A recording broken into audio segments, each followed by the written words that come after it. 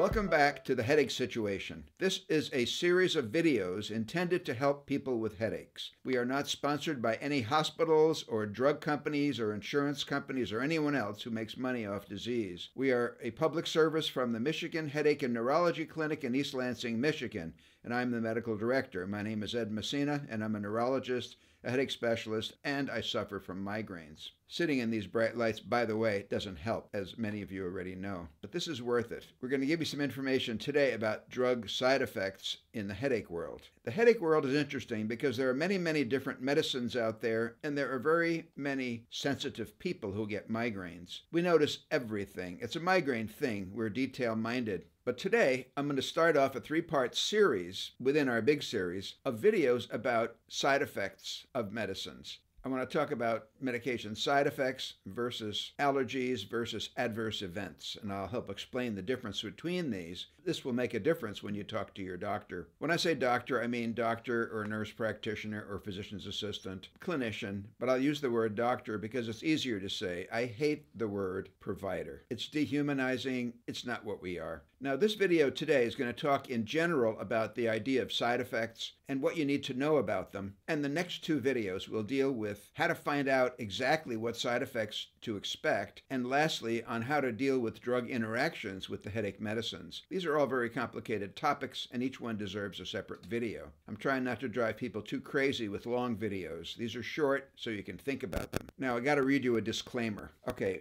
Remember to read the disclaimer at the beginning of this video and one on the Headache Situation website. Basically, all of our videos are intended to be informational and educational and not intended to replace your doctor. Do not make any health decisions based on these videos. The information we're giving you should be very helpful, but you need to apply this when you talk to your physician. These are informational and educational sessions, and I hope you gain a lot from them. But remember, we're not taking the place of your practitioner. All right, so what's the difference between a side effect and an adverse event? These are important to distinguish for reasons I'll explain. It's like there's a big difference between an allergy and an intolerance. Someone will tell me, oh, I can't stand such and such medicine, it makes me too sleepy. You know, I'm allergic to it. Well, no. Allergies would involve hives, rashes, itching, breathing problems, maybe a screaming trip in an ambulance to an emergency room because you can't breathe. Those are allergies. Those are allergic reactions. Intolerances are when a medicine produces an effect that you don't like, and it could be constipation or vomiting or sleepiness or dry mouth, whatever.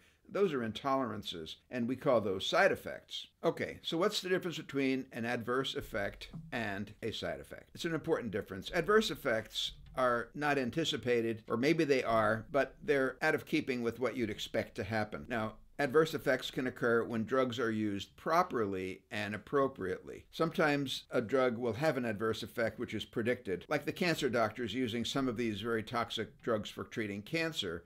There are certain anticipated things that could happen, and if they do happen, those are adverse effects. You could be innocently taking a simple antibiotic or something like that and break out into a skin rash. That's an adverse effect as well. It's not really a side effect, it's an adverse event. So fine shade of difference, but it's important to us. Now there's side effects. Now side effects are different. They can be foreseen. For example, I could be prescribing a medicine like nortriptyline for prevention of migraine. And I could warn somebody, listen, you know, when you first go on this medicine, take it up slowly because you probably will notice a dry mouth or some morning drowsiness. But give it a couple of weeks because that's probably going to disappear. That's a side effect, and it's not a horrible side effect. Now if it makes you turn purple and grow horns like Hellboy, then that's different. You have to stop the drug. That would be an adverse effect. So side effects, even if you look them up in a book, they might not be so awful. Most people don't get bad problems when they take a medicine. A small number of people do.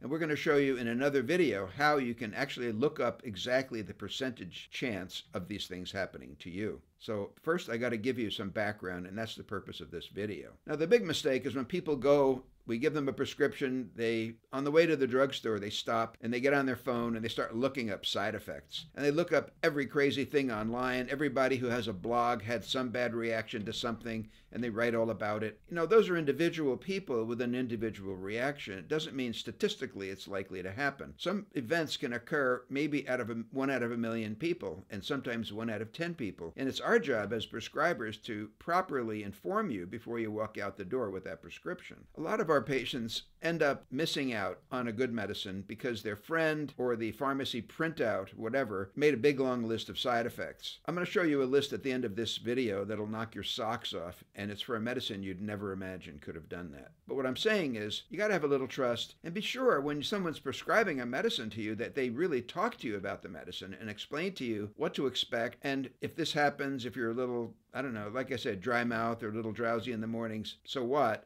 It's going to go away. So stick with it, because the medicine, the benefit of the medicine will outweigh any annoyances in the short term. We're not asking people to trade their peace of mind or anything else for headache control. No, we're simply saying be on the lookout for some of these minor things because they will disappear. Now, you got to be careful of some of these printouts you get from the pharmacies. A lot of times the printouts are made by a company who will simply put a large group of medicines into a single category and say, here's the side effect profile for this category of medicines. For example, the tricyclics, they use a lot in headache, Elavil and Pamelor, amitriptyline, nortriptyline, sometimes protriptyline. Now, if you generalize that group, you'll be very wrong, because although amitriptyline can be very sedating in some people, protriptyline is the opposite. In fact, you have to take it in the mornings so it doesn't keep you awake at night. So those generalities on the pharmacy printout are not that helpful. So you got to take them all with a grain of salt. So where does the truth lie? We'll show you later, okay? Sometimes so-called side effects are beneficial.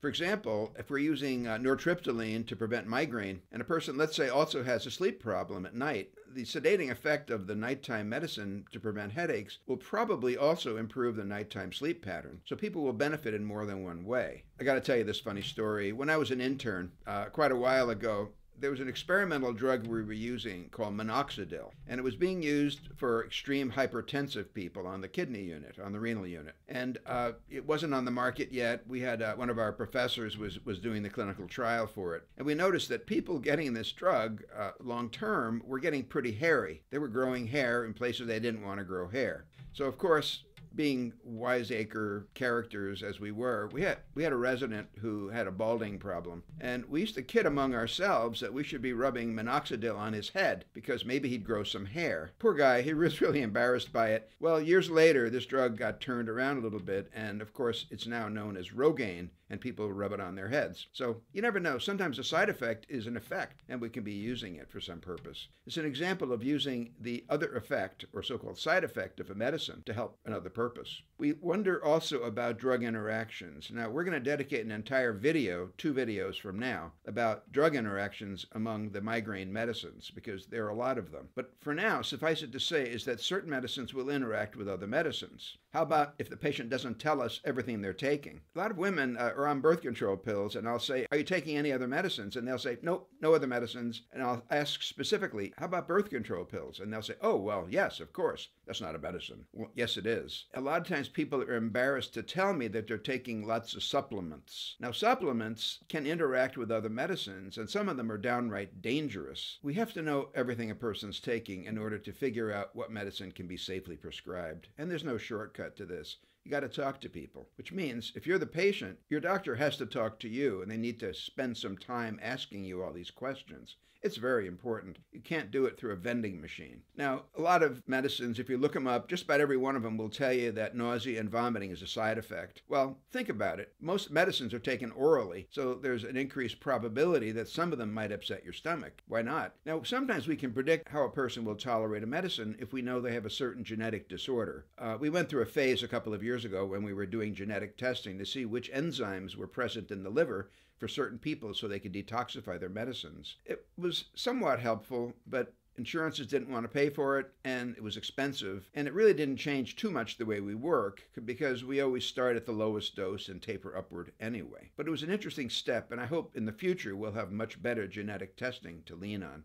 Now, in neurology, we use a term called polypharmacy. A polypharmacy is when a person is on multiple medicines. Some of us will use the term rational polypharmacy, where we think we understand the interactions between their medicines, and we usually do, and we try to avoid things that are known to interact with each other Some things may interact, but we may be aware of them, and it's in a controlled manner if we're using low doses. Again, it boils down to the individual patient. Now, in the midst of all of this, we worry, and I mention all the time, the concept of medication overuse headaches, or so-called rebound headaches. Anybody can take a medicine over the counter and thwart anything I'm trying to do with their headache control. They could buy over-the-counter painkillers, over-the-counter so-called headache medicines, and they could throw off my whole treatment plan, and maybe they won't even tell me about it. Maybe they're embarrassed to say, or they just feel so desperate because their headaches are so bad. Over-the-counter meds are not to be trifled with. Now, a patient's age is important too. As we get older, we lose the abilities to detoxify certain medicines. The liver isn't quite as efficient at breaking down certain compounds, or the kidneys aren't as efficient in removing certain medicines from our bloodstream. So the American Geriatric Society will issue a list called the BIERS criteria, which will tell you which medicines may be inappropriate for people over age 65. Now, I got to tell you, 65 doesn't seem that old to me anymore, but I know that at certain ages we can't handle certain medicines as well as we did when we were 25. So we have to be really careful. And the BIERS criteria is a guideline, not a law, but it helps guide your physician on what medicines they'd have to think twice about before prescribing to people that are older, especially people who have concomitant other conditions like kidney failure, renal failure, heart disease, you name it. There are certain medicines that just can't be used in certain people, and the BIERS criteria helps make that decision. There always are exceptions, and it's based on the general health of the patient. Now, sometimes a medication's side effect can lead to erroneous diagnoses. For example, a person goes to Dr. A and gets a medicine which causes constipation, and they go to Dr. B who goes, look at this, you're so constipated. We better get some testing done to find out why. Well, probably unnecessary. Now, some drugs interact in a way that you don't expect. Certain seizure drugs can affect the levels of certain birth control pills, and certain thyroid medicines and certain seizure drugs, which are used in migraine, can interact with each other also. And we'll talk about that a little later. But be aware that you got to keep your eyes open, and you got to be sure the prescribing person knows everything that you're taking. Now, foods count too, People like to use turmeric when they make curry. It's probably not a high dose, but people buy it in pills now. It's curcumin, or turmeric, and it's been around maybe 3,000 years, and yeah, it's an anti-inflammatory, no question, except it interferes with the body's ability to metabolize certain medicines. The same is true for grapefruit juice and for pomegranate juice. These will interfere with the medicines you're taking, so you must make sure that your prescriber is aware of it. Now, every so often, governments do something that's good for us, and the FDA is an example of that. They're there to pretty much protect us. They're not the most efficient people in the entire world, but they're what we've got, and they are very helpful, and they save lives. The FDA looks at a medicine, looks at the side effects, adverse effects, whatever, and then weighs whether the benefits of the medicine outweigh the downside to it. And that's what gets them through their approval process. On the screen, there's a website which is for the consumers to learn all about medicines and to be able to go into this with their eyes open. There are other websites I'll tell you about later for drug interactions and all that, but this one is very useful. So make a note of it and visit it. See what you think. Now, I'm going to leave you with a real scary example. On the screen here, you'll see a list of side effects that goes on and on and on. Now, this is a medicine you can buy over the counter. In reality, we see very, very rarely any side effects of this type. But look at the list of things that it can do to you. It's scary. It'll knock your socks off. But you know what that drug is? It's Tylenol, acetaminophen. Okay, so remember, adverse events are usually not predicted. Side effects can be predicted, but they don't happen to most people. Most people don't get side effects. Some people do, and they're very benign. But you can't let a list of side effects written down somewhere keep you from trying a medicine. You just have to keep your eyes open. And if these are predictable and benign, as your prescriber should tell you, don't stop it. It might be the one that helps you. Also, in low doses, a medicine may be well tolerated or maybe mild side effects which go away, but maybe that's not even going to be your dose. Maybe your dose is going to be a higher dose when it's adjusted. So don't give up. Don't throw out potentially good medicines. Now, you can get side effects when you start a new med, when you change the dose of a med, or when you add other medicines to it. You can get side effects when you adjust up or down a medicine. Sometimes you can get what we consider bad effects when you suddenly stop a medicine that shouldn't be abruptly stopped. These are all important things to know, and these should be what people discuss with you when they prescribe these medicines for you. Well, I hope this introductory video was helpful. It's just the beginning. There'll be 2 others, and the next one will be about how to look up side effects, rationally. And the one that comes after that is going to tell you about common drug interactions between the medicines we use for migraine and cluster. So stay tuned. Please subscribe to us on your social media. And remember, above all, never give up. There's always something that's going to help. Never give up. There's a way to treat headaches, and you don't need to suffer so much. I'm signing off, and I hope these are helpful.